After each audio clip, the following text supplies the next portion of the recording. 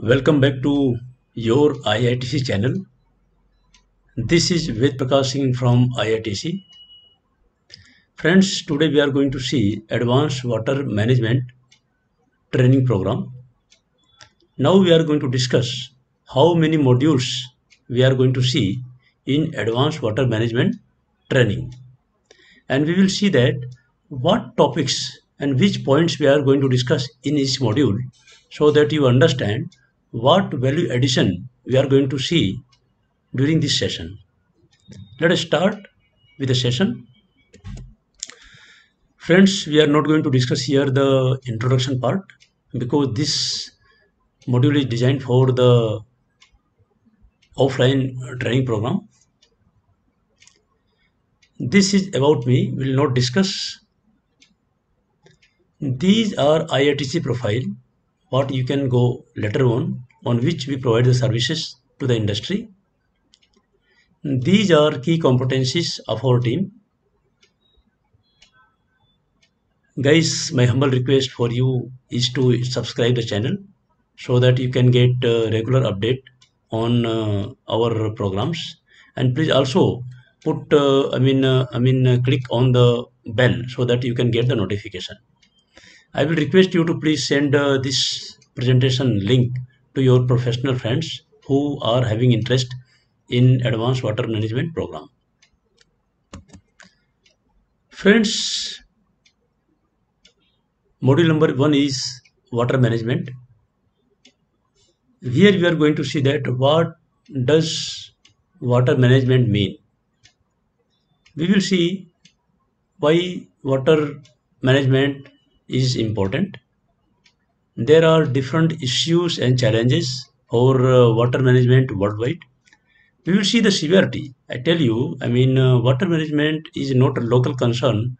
Now it has become a global concern. And there are many issues. When you will see it, you will realize the severity of this point. This is a very, very hot point and hot topics in coming 10 years. Tools and techniques for effective water management. We will see that how we can do effective water management and what are various tools, tackles and techniques are available.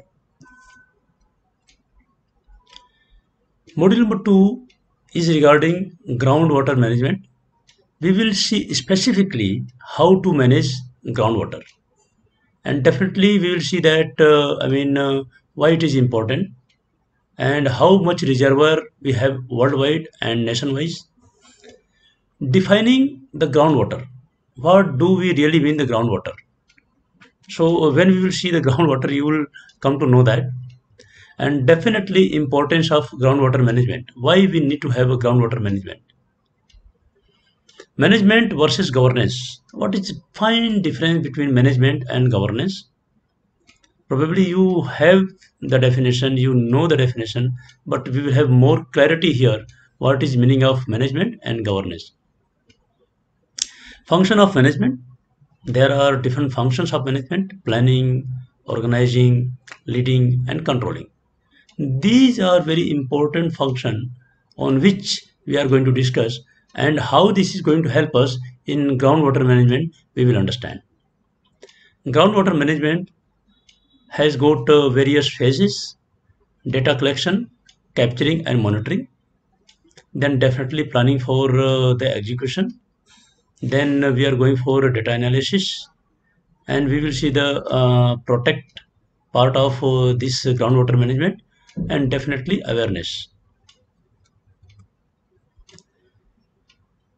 Module number 3 will discuss about groundwater quality, because groundwater quality is a very ignored part.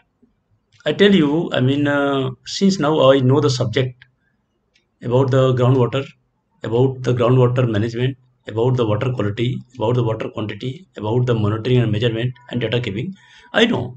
But before knowing this subject, I never cared. Let's say when I was in 12th standard, I never cared. What is the quality? What is the water quality? Whatever the water I got, I drank it. So question is, when you know more things, you understand the vulnerability of the subject. So we will see the introduction part, and definitely what do we mean by water quality. what is meant by water quality management, and definitely we see that why the need to manage the water quality. This is very important hot points what we are going to discuss in this module. We will see the salinations, and we will see eutrophication. We will see the micropollutants which are available in the water, microbiological pollutants which will be available or which are available or which are there in groundwater, and erosion and sedimentation. This is the very important point of this module. I just want to focus your attention over here. Who is water quality being managed for? Why water quality is being managed and for whom? An underlying principle of underground quality management. And definitely we will see the risk assessment part. I tell you, before I knew this subject, I never understand what is the meaning of risk assessment for this point. How do aquifer becomes polluted? Their aquifers are there inside the ground, and how it can get polluted. Groundwater pollution. How is groundwater quality measured and monitored? This is very important point what we need to understand. Protecting groundwater from pollution. How you can protect groundwater from pollution, from urban pollution, from rural pollution, from industrial pollution. We will see. This is very, very interesting point. What does groundwater pollution protection involve? How, what are the elements for groundwater pollution protection? Who should promote groundwater pollution protection? Government, local authority, industries, civilian, or I, individual? Urban wastewater and groundwater quality. We will see that what are difference between urban wastewater and groundwater quality. How does urban wastewater relate to the groundwater? Very important point. We are living in the urbanized area and we are polluting the groundwater knowingly and unknowingly. I am very sure when you understand how you are polluting, definitely you will be alerted. Module number 4, we are going to discuss the groundwater quantity. We will see that groundwater occurrences and groundwater environment leakages and groundwater use. Then you understand how much quantity we have for our generation from our successor generation. These points are related to module number 5, water audit, silent features, and its different element. I have been personally, and IITC has been personally involved in doing a water audit. I have been involved doing more than 100 water audit worldwide and in India also. So I would like to share my experiences in different topics what we have mentioned here in this module. And other than my experience, I will also share what is academics. What do we mean by audit? I am very sure when audit comes, everybody is alerted and warned. What do we mean by really meaning of water audit? Core elements of water audit. There are various phases. There are various elements. We must know, since we are working in the industry, why to conduct water audit. Is it a CGWA guideline, or are there benefits of conducting a water audit? I can tell you, other than the regulatory requirement, there are many benefits of water audit. You will come to know when we will run the session. Scope of water audit. Definitely we will see that what are the scope of water audit. Initiative by different industries. There are many industries, they have taken proactive approach. I can tell you there are very less industry who has got a reactive approach. Otherwise, almost all industries in India and abroad who has got, respect to groundwater, they have proactive approach. They have ISO, environmental management system.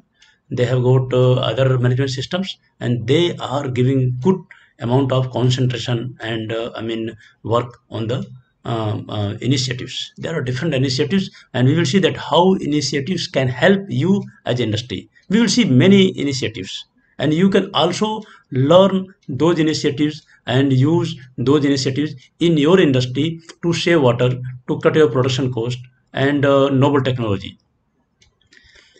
Main objective of water audit, why we do carry out water audit, benefits as we mentioned that, and steps of water audits. Module number 6, we will dedicate the different steps what we are going to see in water audit. Step 1, walkthrough survey, when to do, how to do, why to do, and who will do. We will see it and you will really love it. Step 2, secondary data collection. How do we collect all the data and how the data are going to help you and how to do analysis. That will come in the second step, next step. Step 3, site water audit planning. When we go at the site as a auditor, we need to do a planning. Before planning, if you do it, it will go west. So what are the different elements available for planning and how planning can help you and how good planning can help you and how bad planning can create havoc. Step 4, conduct detailed water audit and measurement. We will carry out literally a practical water audit and do a measurement of various flows, velocity, amount, and pump capacity, pump performance measurement, motor capacity, and many more. Preparation of water audit report with best system. And number 6 is a water audit report finalization and submission. I can tell you, I cannot challenge you, I cannot guarantee you, but I am very sure when you go through this program, you can become a water auditor. I am very sure.